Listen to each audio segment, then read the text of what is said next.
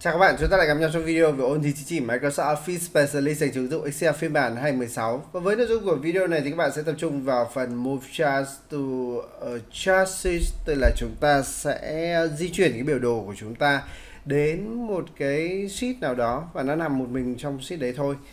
Thì để làm nội dung này thì các bạn mở hộ tôi file thực hành có tên là 5.2.4 di chuyển biểu đồ. Và trong cái file 5.2.4 di chuyển biểu đồ, cho di chuyển xuống phía dưới, cho sẽ thấy là có một cái biểu đồ nằm ở đây. Và thực ra khi nói đến di chuyển biểu đồ, cho sẽ nghĩ đến việc là kích vào cái biểu đồ này xong kéo đến đúng cái chỗ mình cần, thế là xong rồi. Các bạn học cách di chuyển một cái đối tượng nào đấy trong này nữa thì ta có thể là kích vào đối tượng đây xong cho kéo thì nó cũng thay đổi được vị trí các đối tượng này. Thì đây cũng là một cái gì đấy liên quan đến việc là di chuyển. Tuy nhiên là cái việc mà di chuyển biểu đồ mà chúng ta đề cập đến chính thức ở trong cái bài này không phải là chúng ta thực hiện những cái thao tác kéo thả như thế này, mà chúng ta sẽ chuyển cái biểu đồ của chúng ta ở đây sang nằm một mình một sheet.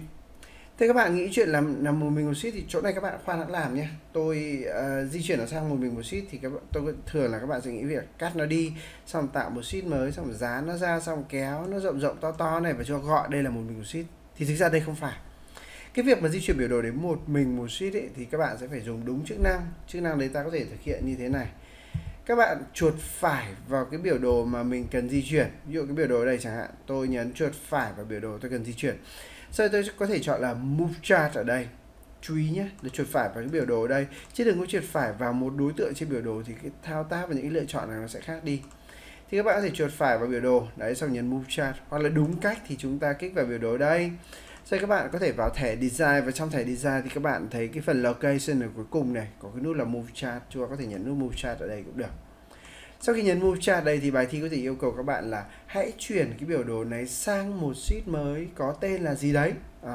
Thì cho để là New Sheet và cho có thể điều tên là gì?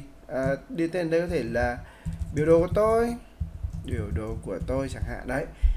Sau nhấn nút OK. Thì lúc đấy cái biểu đồ của các bạn sẽ được chuyển sang nằm một mình trong một sheet có cái tên mà giống như các bạn vừa mới đặt vào rồi.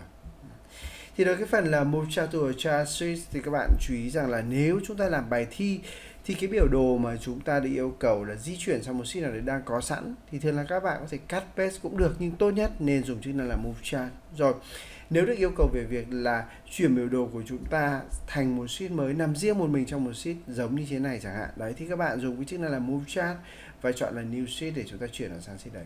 Rồi, như vậy là các bạn đã nắm được cái cách làm thế nào để di chuyển được biểu đồ trong cái bản Excel của mình.